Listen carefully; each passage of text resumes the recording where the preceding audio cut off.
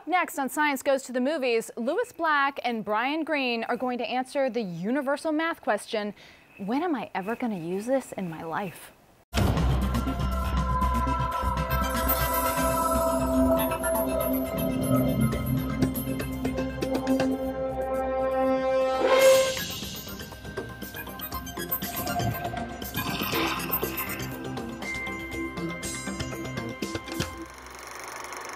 Welcome to Science Goes to the Movies, a look at the stories of science and how they change our culture. I'm Faith Saley, and today we have Professor Brian Greene and comedian Lewis Black here on set to talk about math jokes. Welcome. Thank you. I'm so happy to have you both. In 2013, Simon Singh of The Guardian wrote, "Without doubt, the most mathematically sophisticated television show in the history of primetime broadcasting is The Simpsons." And why wouldn't it be when 5 of the comedy writers from The Simpsons have degrees in math or physics from Harvard University? And you probably think the image you're looking at on your screen right now is those very writers posing with their high school math team, but that is in fact our guest Brian Greene in his 1977 Stuyvesant High School math team yearbook photo. But it doesn't matter because all math team yearbook pictures have and will forever look exactly the same from now until eternity. Yes? I agree. All right, now Lewis, I want to warn you, these chairs don't have seat belts, so buckle up because we're going to hit some really hard math puns. You ready? Oh yeah, puns, my favorite. All right. I want to remind everyone that since 2009, when it surpassed Gunsmoke, The Simpsons is the longest-running American primetime TV series. That said, in the finale of season 26, called Mathlete's Feet, there was a math joke hidden in a frame that looked like this. And the answer was, it was delicious. Our guest, Brian Greene, is a professor of mathematics at Columbia University, but it turns out Mr. Black over here has got a few math chops as well, calculus and everything. So I'm going to ask Lewis Black to start on this first. Professor Lou, take it away. Well, as everyone knows, Faith, the square root of -1 is an imaginary number, as we know everybody. I mean, and seriously, everybody. Ask anyone on the street. Exactly. Which is noted by the symbol I. So this joke starts out saying I. I, right, I. Okay. I, yes. Here. And, all right, now I'm going to throw in my 700 math SAT score from 50 years ago and tell you that the second piece of it is 2 to the 3rd power, which is 2 times 2 times 2, which is 8. So now we have I8, and Professor Greene, I will let you take it on home for us and explain what happens next. Man, it feels like explaining a joke. It's stepping on it, but here we go. So sigma, Greek symbol, means sum, add things together, in this case S-U-M, sum, and as those thousands of people certainly know, the last symbol is pi. So if you put it all together, perhaps we say it together. Okay. I ate some pie. And it was delicious. There you go. Lewis, are you laughing deep down inside? Oh yeah. Yeah, that's. I'm seriously not laughing at all. And anybody out there who is laughing, please take a deep breath and try to find some comedy somewhere in your life. Wait, Brian, had we not sit down to dissect this, and you, with your professor of mathematics mind, just breezed by the equation with all those symbols, would it have immediately made sense to you as the setup of a joke? I would have taken a moment and I would have smiled deep down inside somewhere. All right. Let's just above your pancreas. Yeah. All right. Let's get a little bit deeper. On The Simpsons, like most cartoon characters, almost everyone has only 4 digits on each hand. However, 2 characters, and only 2, in the Simpsons universe have all 5 fingers. Okay, so if either of you can tell me why having only 4 fingers would mess up a character's, mathematics, then I will tell you which 2 characters got to have 5 fingers on each hand. Well, it wouldn't necessarily mess raise your it hand, up. please. I'm sorry, I'll take this one. Please, Judge, I'll do it first, yeah. Please. It wouldn't actually mess things up. It would change them from the base 10 that we're used to, where, 1, 2, 3, 4, 5, 6, 7, 8, 9, 10, to base 8. And actually, there are some things in the world where it's easier to think in base 8 than base 10. So it could have been an improvement. Is music base 8? Well, anything in which you need to divide things in half. Base 8 is much more natural because when you go from column to column to column in base 8, you're going by factors of 8, which itself is just factors of 2, which means if you want to divide through by 8, you can do that easily by just doing 3 divisions by 2. And we know how to divide things in half. It would have been more intuitive. In fact, it is a tragedy that we have 5 fingers on each hand and not 4. Wait, is this the... And in fact, I'll go a little further. Hold on, this seems like you're in high school debate team all of a sudden. I'm sorry, that you're arguing for you base 8. showed me in high school, and it's like bringing it all up to me. Right, but do you, wait, hitherto, before this moment, did you really always think it was a tragedy that we're not a base 8 society, my friend? Maybe that was a little bit of hyperbole that got tossed in here. But actually, there are civilization societies in which they don't count by the fingers, they count by the spaces between the fingers, and there are 4 of those. Yes. And they naturally come to base 8 just like we would have in this Simpsons reference. Can you give me an example of such a society? Oh, geez, you can look it up, no doubt. Lewis knows the answer to the this. Mayans. I don't think the Mayans. It was the Mayans. I think the Mayans are base 20. If you check this Seriously? out. Yeah, I'm pretty sure. How many Well, webs that's what did it they said have? in the thing. It said Oh, Mayans. I'm sorry if it says in the thing. Yeah, Then if it's it true. says in the thing, that's what I'm relying on. I have to go with the thing. Yeah, then you're right. Then you're right. The teleprompter tops the mathematics professor. I'm pretty sure mine is base 20, but I could be wrong. Well, you know, if we had a book and we could look in the back of the book Or for if we the had answer. Siri. Again, we just bring this down. Alexis, what kind of society had base 20? Yeah. All right. So very good. You get an A for that answer. Oh, yes. You know what's interesting, though? That you may know this. I've read this a while back about the Chinese in terms of their math. That they do it. You know that they are base 10, but that but in terms of their language, it's like that the language is such that it's easier for them to add quickly rather than us. I see. Yeah, well, I can certainly imagine. You know? I mean, look, adding is not natural. Right? It's something that you have to acquire. Yeah. And if the language allows you to acquire it more efficiently, that's better. You'll end up with 25,000 emails about this because I don't have the precise answer. I do know that 6 plus 7 equals 13.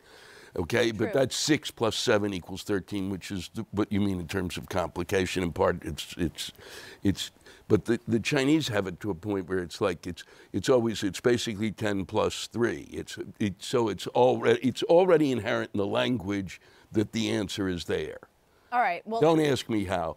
Write in, send letters, dude. Please show some love. all right. So everyone breathlessly wanting to know the answer to this question. So to whom on The Simpsons did the creators give 10 digits and therefore a natural understanding of base 10 decimal calculations?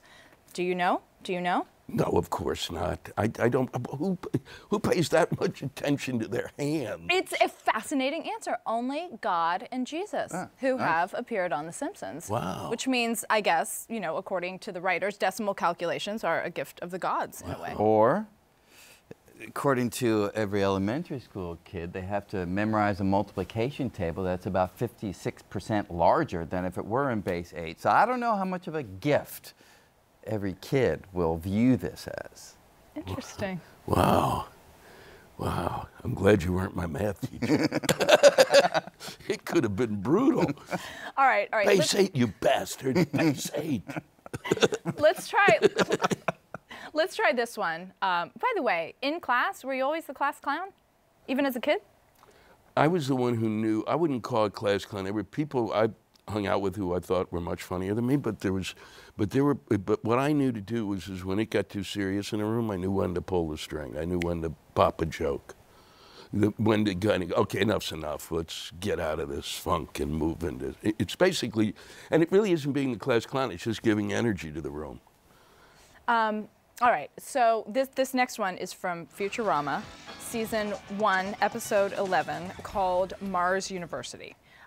This diagram is called Witten's dog, and it has something to do with super-duper symmetric string theory, and also my producer informs me that this is a poop joke. Okay, so Brian, who is this Witten person, and does he really have a neutrino pooping dog? Well, Edward Witten at the Institute for Advanced Study is widely viewed as the successor to Albert Einstein. I mean, he's probably the smartest person on the planet. He's alive. He's alive. Yeah, have you met him? Alive. I've worked with him. I've sat in the office with him as we all get very quiet as we watch him think, and we don't want to disturb whatever thought process is happening. Where is he at? Where's he? Institute for Advanced Studies, so in Princeton, New Jersey. Wow. Yeah. So you really, you're like one of the smartest people I've ever met, and you go and sit with Professor Witten and just watch him think? Yeah, just so it's clear, if like most of us are here, Ed is up here. I mean, there's no... How? How do you know? How do you know? Because I've watched him look at problems that I had no insight into, and he just, in the privacy of his own brain, solves it and works it out. It's amazing. Wow. Can he work with the federal government maybe for an hour? There's some math problem. Yeah.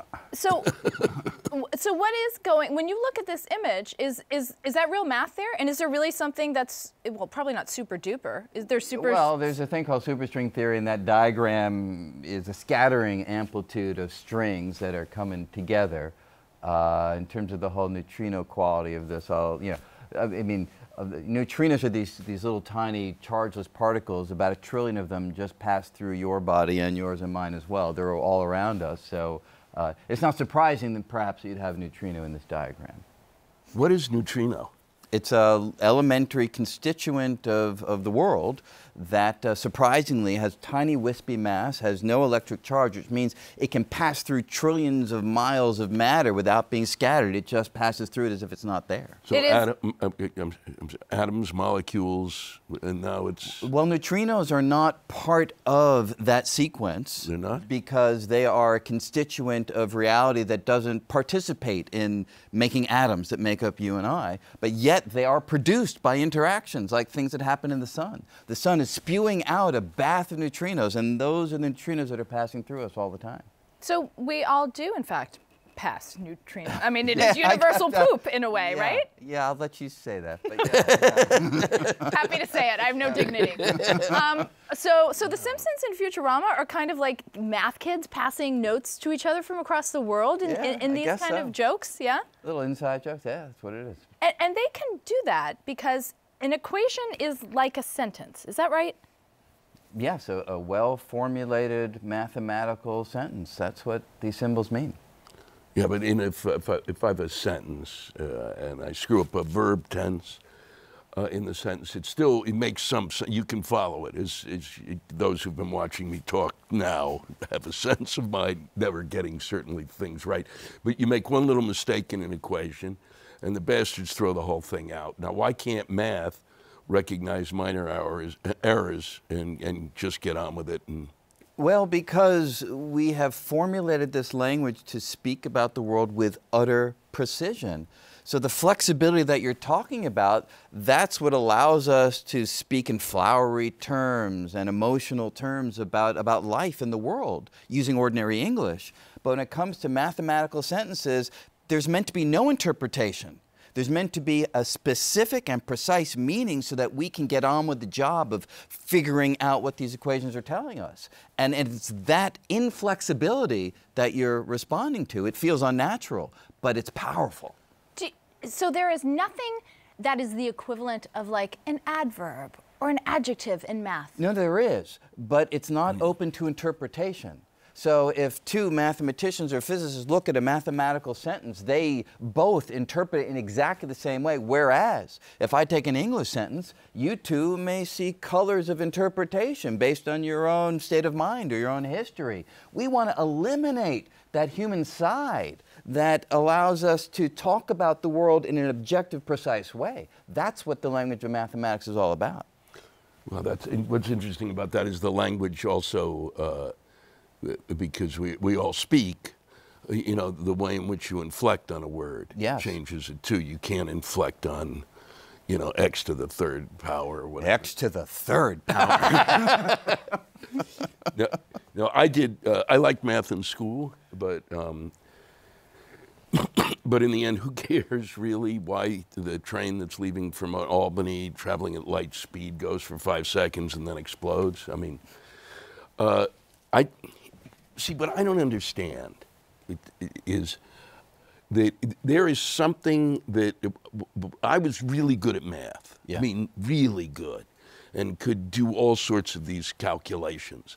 And I had no idea why I was doing them, none whatsoever. And yet I know from the way I hear you talk about it, and I've heard other folks who've dealt with math talk about that, and you know, when I watch a TED talk, right. you know, they kind of, there is something magical that's happening in there, and for some reason, you know, teachers from time immemorial have not been able to get that across. It's just kind of like, give me the answer. So no one explained to you how it applied to your life, even though you were great at it. Yeah, but what you're pointing out is the tragedy of education, because within these mathematical sentences are deep truths about reality, and it's a powerful language to master, because you can then make predictions about what happens in the world. I mean, think about what it would have been like 1,000 years ago to sit down with a piece of papyrus or whatever and be able to scratch out a calculation that predicts the next solar eclipse, and then it actually happens. That's power. So if a teacher can communicate to a kid like you the power of the insight that comes from understanding this language, it changes the way you interact with these ideas. And when I hear stories like that, I feel pain. I swear, I feel pain. Well, no, because it's amazing, because it is like, you kind of get, okay, somebody hands you Shakespeare, somebody hands you a novel, somebody hands you, you know, a movie, you kind of, there's stuff going on. The same thing is happening in math, the precise same thing. And for some reason, it has always been difficult for that expression to get through to folks. And it is, I agree with you, tragic, because it's not delivered with the excitement and magic that Brian is delivering it now. And it was never explained to me. And I took calculus too. I couldn't even remember. I can't even tell you what it means now, and I did well. But it was never explained to me as, this is a language. Right. Well, the reason is we so quickly focus in on the details, because those are the things that we can test. We're such an assessment-oriented educational system. Whereas if we would just luxuriate in the beauty of the ideas for part of the time, we would recognize more broadly that, yes, Shakespeare speaks about life. We all know that intrinsically, right? But math speaks about life too. It just is a different language and opens up the world in different ways. And that's what's missing. And yet, in the way that you describe math, math is the great communicator, because no matter what language you speak, everybody agrees on what it says. And it's saying one thing to everybody. That's right. There's no translation.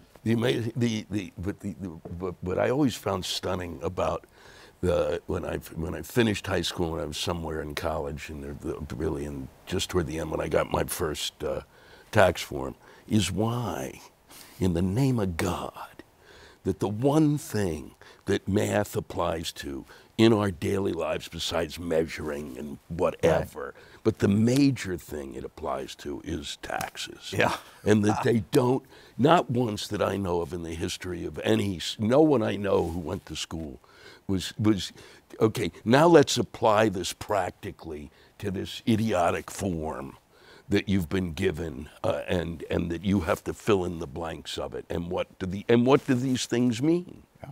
And it's just extraordinary to me that that's ignored. Right. You know, from taxes to black holes and the origin of the universe, right? And it's a language that can really cross the whole domain. And the fact that most of us don't have that experience, that's the tragedy. Yeah. Now, I'm going to ask you a deep and serious question kids have been pondering for generations. And when, besides taxes, am I ever going to use this stuff in my life? It depends. You know, look, my mom has no idea why I do what I do. Right? She still wishes that I had become a doctor. But that's but that's universal. And that's universal, and maybe universal Jewish. It's universal Jewish. You guys have the same mom. Yeah, that's right. You know. Oh yeah, no, they're all connected. So not everyone's going to use math or even find any of this exciting. But wait, not everyone's going to use math? not in a way that goes beyond taxes, let's say. You know, I think in everyday life, of course, you have to encounter the usual symbols that describe the quantitative things that we encounter. But that's not math. That's arithmetic. Math is insight into the way the universe works. And that is the side of mathematics that not everybody's going to experience, and that's sad. Is that a Brian Greene? Did you just coin a Brian Greene saying right there? Is that no? I think if you talk to most of my colleagues, well, look, the mathematicians go even further. They say reality, mathematics is its own reality. There are patterns that we're able to ascertain that go beyond anything that's realized in terms of chairs and tables. And that to them is an even bigger reality. I'm very modest. I'm just saying the reality that we encounter can be described mathematically, and that's deep and powerful. Yeah, I'll give you an example of that. Is my father, who was a mechanical engineer and plays video poker, right? And not unlike but like nickel. I mean, just appalling video poker. Well, but doesn't gamble on, you know, the way you should. It's like, you know, if there are two kings, etc., you know, you're supposed to keep the king. He does it all on when he thinks the series are going to be. All of it's based on what he thinks that reality is. As opposed to probabilities. Right, exactly. Right. He goes to the world that the math people that you're talking about go to. Right. That this is what's going to happen in the series. And I've watched him play, and I go, how's he doing? Is he up? Every so often, he's never up, but he's playing a nickel, so it doesn't even matter. Sure. But we could be playing with matchsticks, that maniac. But what's amazing is that he'll do something, and I'll go, no, boom, it hits. And he goes, see, I told you. It's like, Brian, but it's based on that whole idea of probability. Do you think that understanding math the way that you do changes the way you live in this world? I mean, what is it like to, on a daily basis, what is it like to live with such a quantitative understanding? Well, I think all of us, you know, live in the real world in more or less the same way. But I would say something that echoes what Richard Feynman, great physicist, once said. He says, look, when I look at a flower, right, some would think that my understanding of physics spoils the experience, that I've taken away the mystery of it. He says, no. When I look at the flower, I can see the red and I can smell the wonderful aroma, but then I can penetrate more deeply. And using mathematics, I can understand how the molecules and atoms combine and yield the color and yield the aroma and where it all came from. So it's a deeper experience of the rose, not a diminished one. Where do the neutrinos go? They're all the time. Can't you smell them? They're all over the place. That reminds me, wasn't it an Einstein quotation where he said, like, either everything's a miracle or nothing's a miracle? That his understanding of science made everything miraculous. That's right. And I totally agree with that. Every time I've studied Einstein's work for 35 years, if not longer. And yet every time I look at it, I find it breathtaking because it's so unexpected yet so rich. That time doesn't elapse as you think, that space isn't what you think it would be, that there's a potential origin to the universe, that we can use equations to describe the expansion of space. It's breathtaking.